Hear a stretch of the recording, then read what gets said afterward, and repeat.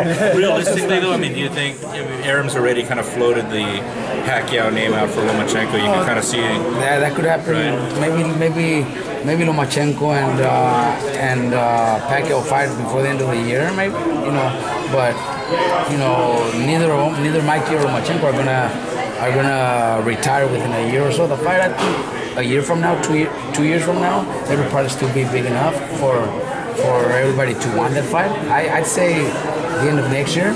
I would love it. What do you think about Arum saying he's not going to negotiate that fight? He's just going to make an offer, and if you guys turn it down, then that's just it.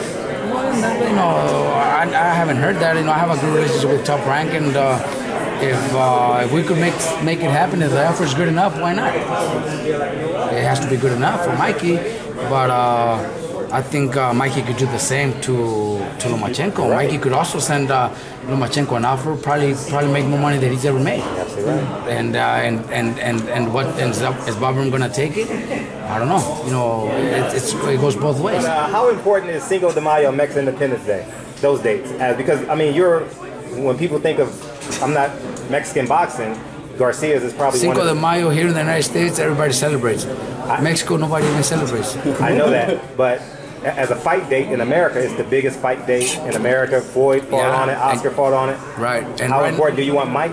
It'd be nice for Mikey to take those days, but we still have to respect those days right now. And I think Canelo's he's Mexican, and whoever he fights, he's always gonna have a big following. And I think the Mexican fans are gonna follow Canelo until obviously he loses or he's done. Then there's going to be time for whoever's next, and hopefully Mikey is the next one.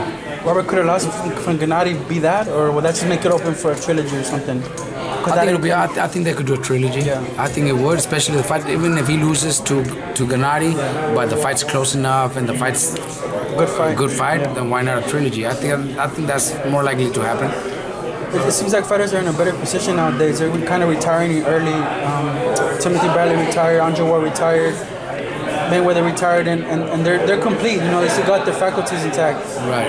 How much has boxing changed since you were fought? Like, you've been around since then now as a trainer and a fighter. It's awesome to see that, man. 20 years ago,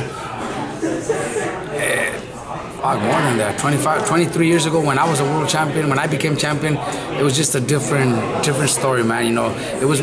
Yeah, we were proud to become world champions, but we were proud to defend our title against the number one. Right now, it's mostly business. Fighters are making a lot more money than they were before, unless obviously you were De La Hoya, making tens of millions of dollars a fight. But if you were not them, the purses were not very well.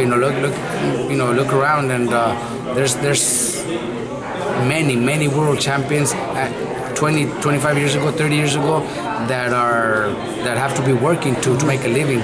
Right now, with the fighters that you mentioned and the way boxing is right now, a lot of fighters are able to secure themselves, secure their families for the rest of their lives, and that's awesome, because you don't see that often, and I'm glad that we're able to do that with all the fighters right now in this era.